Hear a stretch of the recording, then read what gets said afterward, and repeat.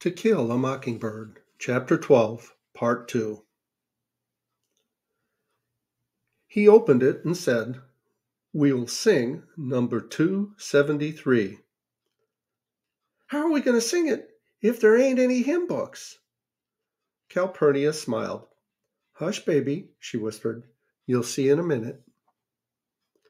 Zebo cleared his throat and read in a voice like the rumble of distant artillery. "There's a land beyond the river." Miraculously on pitch, 100 voices sang out Zebo's words. The last syllable, held to a husky hymn, was followed by Zebo saying, "That we call the sweet forever." The music again swelled around us. The last note lingered, and Zebo met it with the next line. "And we only reach that shore by faith's decree." The congregation hesitated. Zebo repeated the line carefully, and it was sung. At the chorus, Zebo closed the book, a signal for the congregation to proceed without his help. On the dying notes of Jubilee, Zebo said, "In that far-off sweet forever, just beyond the shining river." Line for line, the voices followed in simple harmony until the hymn ended in a melancholy murmur. I looked at Jim, who was looking at Zebo from the corners of his eyes. I didn't believe it either, but we had both heard it. Reverend Sykes then called on the Lord to bless the sick and suffering, a procedure no different from our church practice, except Reverend Sykes directed the deity's attention to several specific cases. His sermon was a forthright denunciation of sin, an austere declaration of the motto on the wall behind him. He warned his flock against the evils of heady brews, gambling, and strange women. Bootleggers caused enough trouble in the quarters, but women were worse. Again, as I had often met it in my own church, I was confronted with the impurity of women doctrine that seemed to preoccupy all clergymen. Jim and I had heard the same sermon Sunday after sermon, with only one exception. Reverend Sykes used his pulpit more freely to express his views on individual lapse from grace. Jim Hardy had been absent from church for 5 Sundays, and he wasn't sick. Constance Jackson had better watch her ways. She was in grave danger for quarreling with her neighbors. She had erected the only spike fence in the history of the quarters. Reverend Sykes closed his sermon. He stood beside a table in the front of the pulpit and requested the morning offering, a procedure that was strange to Jim and me. One by one, the congregation came forward and dropped nickels and dimes into the black enameled coffee can. Jim and I followed suit and received a soft thank you, as our dimes clinked. To our amazement, Reverend Sykes emptied the can onto the table and raked the coins into his hand.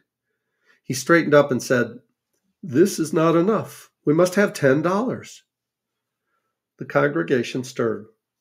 "You all know what it's for. Helen can't leave those children to work while Tom's in jail. If everybody gives one more dime, we'll have it." Reverend Sykes waved his hand and called to someone in the back of the church. "Alec, shut the doors. No one leaves here till we have $10.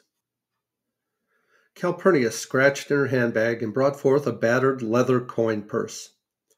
"Now, Cal," whispered Jim when she handed him a shiny quarter, "we can put ours in.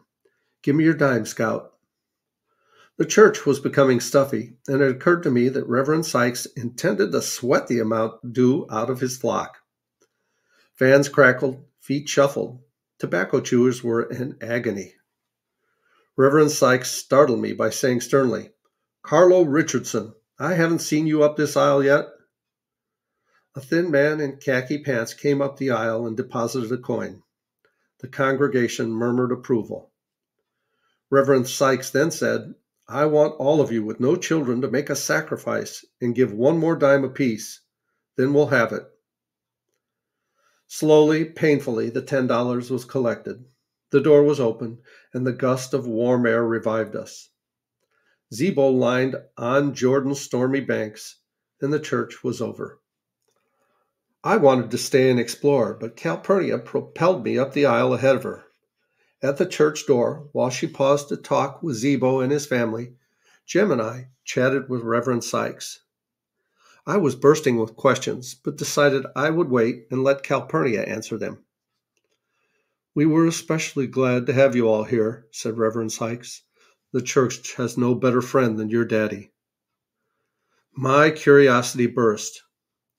"Why were you all taking up collection for Tom Robinson's wife?" "Didn't you hear why?" asked Reverend Sykes. "Helen's got 3 little ones, and she can't go out to work." "Why can't she take 'em with her, Reverend?" I asked. It was customary for field Negroes with tiny children to deposit them in whatever shade there was while their parents worked. Usually the babies sat in the shade between 2 rows of cotton. Those unable to sit were strapped papoose style on their mothers' backs or resided in extra cotton bags. Reverend Sykes hesitated. "To tell you the truth, Miss Jean Louise, Helen's finding it hard to get work these days. When it's picking time, I think Mr. Link Deals will take her." "Why not, Reverend?" Before he could answer, I felt Calpurnia's hand on my shoulder. At its presence, I said, "I thank you for letting us come." Jim echoed me, and we made our way homeward. "Cal, I know Tom Robinson's in jail, and he's done something awful, but why won't folks hire Helen?" I asked. Calpurnia, in her navy voile dress and tub of hat, walked between Jim and me. "It's because of what folks say Tom's done," she said. "Folks aren't anxious to have anything to do with any of his family." "Just what did he do, Cal?" Calpurnia sighed. "Old Mr. Bob Ewell accused him of raping his girl and had him arrested and put in jail." "Mr. Ewell?" My memory stirred. "Does he have anything to do with those Ewells that come every first day of school and then go home? Why, Atticus said they was absolute trash. I never heard Atticus talk about folks the way he talked about the Ewells. He said, 'Yes, those are the ones.' Well, if everybody in Macomb knows what kind of folks the Ewells are, they'd be glad to hire Helen. What's rape, Cal?" "It's something you'll have to ask Mr. Finch about," she said. "He can explain it better than I can. You all hungry? The Reverend took a long time unwinding this morning. He's not usually so tedious." "He's just like our preacher," said Jim. "But why do you all sing hymns that way?" "Linin'?" she asked. "Is that what it is?" "Yeah, it's called linin'. They've done it that way as long as I can remember." Jim said it looked like they could save the collection money for a year and get some hymn books. Calpurnia laughed. "Wouldn't do any good," she said. "They can't read." "Can't read?" I asked. "All those folks?" "That's right," Calpurnia nodded. "Can't but about 4 folks at first purchase read. I'm one of them." "Where'd you go to school, Cal?" asked Jim. "Nowhere. Let's see now, who taught me my letters? It was Miss Maudie Atkinson's aunt, old Miss Buford." "Are you that old?" "I'm older than Mr. Finch, even," Calpurnia grinned. "Not sure how much, though. We started remembering one time, trying to figure out how old I was. I can remember back just a few years more than he can. So I'm not much older when you take off the fact that men can't remember as well as women." "What's your birthday, Cal?" "I just have it on Christmas. It's easier to remember that way. I don't have a real birthday." "But Cal," Jim protested, "you don't look even near as old as Atticus." "Colored folks don't show their age so fast," she said. "Maybe because they can't read. Cal, did you teach Zebo?" "Yes, Mr. Jim. There wasn't a school even when he was a boy. I made him learn, though." Zebo was Calpurnia's eldest son. If I had ever thought about it, I would have known that Calpurnia was of mature years. Zebo had half-grown children, but then I'd never thought about it. "Did you teach out of a primer like us?" I asked. "No, I made him get a page out of the Bible every day, And there was a book Miss Buford taught me out of. Bet you don't know where I got it, she said. We didn't know. Calpurnia said, Your granddaddy Fitch gave it to me. Were you from the landing? Jim asked. You never told us that. I certainly am, Mr. Jim. Grew up down there between the Buford place and the landing. I've spent all my days working for the Finches or the Bufords, and I moved to Macomb when your daddy and your mama married. What was the book, Cal? I asked. Blackstone's Commentaries. Jim was thunderstruck. You mean you taught Zeebo out of that? Why, yes, sir, Mr. Jim. Calpurnia timidly put her fingers to her mouth. They were the only books I had. Your granddaddy said Mr. Blackstone wrote fine English. That's why you don't talk like the rest of them, said Jim. The rest of who? The rest of the colored folks. Cal, but you talk like they did in church. That Calpurnia led a modest double life never dawned on me. The idea that she had a separate existence outside our household was a novel one, to say nothing of her having command of 2 languages. Cal, I asked, why do you talk to your folks when you know it's not right? Well, in the first place, I'm black.